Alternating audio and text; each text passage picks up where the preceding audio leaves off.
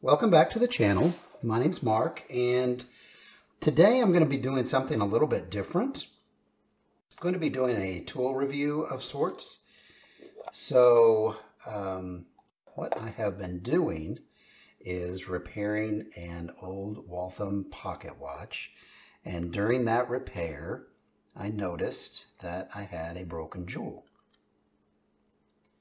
So I need to be able to measure the size of the diameter of the jewel and also the hole in the jewel so that I can order a new one and get it on the way so I can get this repair finished. By the way, I will be sharing this repair with you at a later date. But this is just a little tool review, like I said, that I wanted to share with you because I'm very, very impressed with this tool.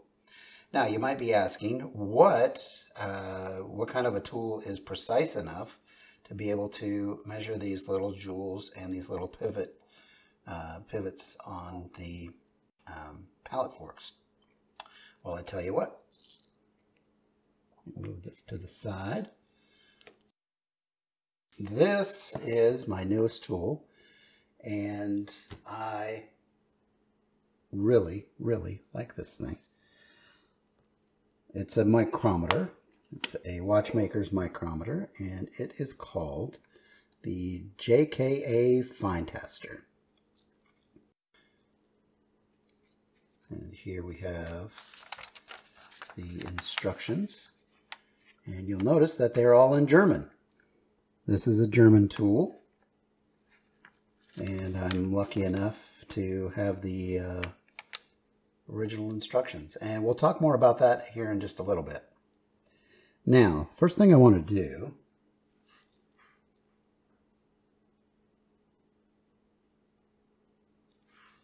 is measure the pivots on the pallet fork. Now, before we do that, I just kind of want to show what this does. There's a table over here, and as you can tell on the dial is divided up into 0.01 millimeters. So every one of these little hash marks is 1/100th of a millimeter. Every one of the big dashes is 1/10 of a millimeter, and I'm sorry, and every 10 is 1/10 of a millimeter. So you can see this is a very precise tool. When I first got it, I told my sons, I was like, this is the most precision tool I've ever gotten. And they were like, Dad, wouldn't that be precise tool? And I'm not sure. I still call it a precision tool because I think it's built for precision. Now, it may be precise, but I think it's called a precision tool. Let me know in the comments, am I saying this wrong? Is it actually a precise tool or what? Let me know what you think. If I'm wrong or if my boys are wrong. So anyway, let's continue on and I'll show you around. There's a little table right here, and that's where we can measure things like the actual jewel. And then over here, there's a jaws, which open, and they also, you can measure there also. Now, I'm thinking that this is where I will measure the pivots, and this is where I will measure the diameter of the jewel. So let's see how that works out. Here's the pallet fork, and here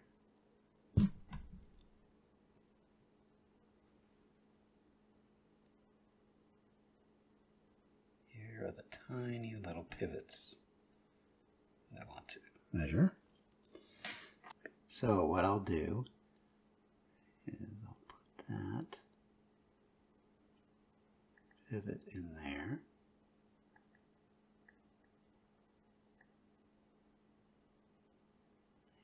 didn't get it.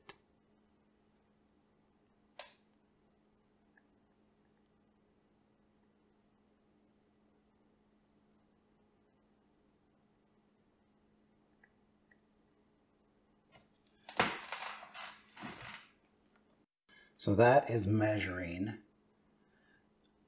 0.15 millimeters.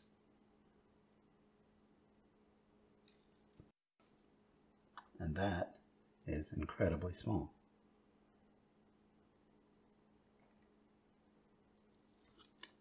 So now I'll reset my close-up camera, and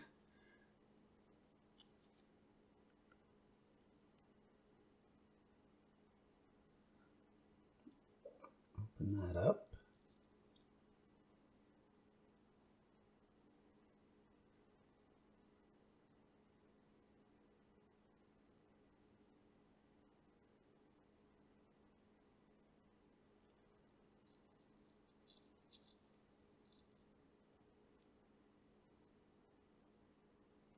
I want to make sure that that's right in the middle.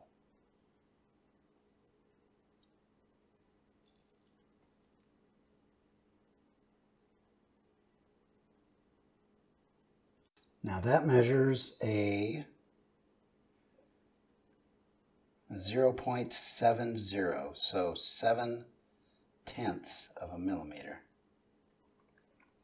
Okay, so with these two measurements, I should be able to order, and there it went. These two measurements, I should be able to order the proper jewel.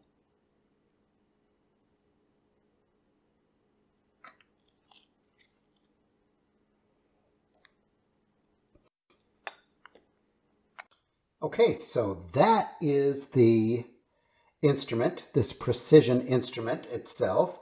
I think you can see that it is going to be very, very helpful in getting these very precise measurements that go into a watch and watch parts. So, if you have any questions, please feel free to comment below and ask me any questions about the instrument. And I look forward to your comments about if it's a precision instrument or if it's a precise instrument. Now, here are the instructions. Now, what I've done is I have gone ahead and translated this, and I'm going to try to add a PDF file. If I can't add the PDF file, I'll just add maybe a JPEG, or I'll just show it to you at the end of this video, and you can pause it and read what it says. So if you enjoyed this video, please like or subscribe, or like and subscribe. And as I alluded to earlier in this video, I am in the process of repairing a Waltham Pocket Watch, and this thing has got some issues, let me tell you. I'm not sure I'm going to be up to the task, because as you know, this is something that I'm just getting into.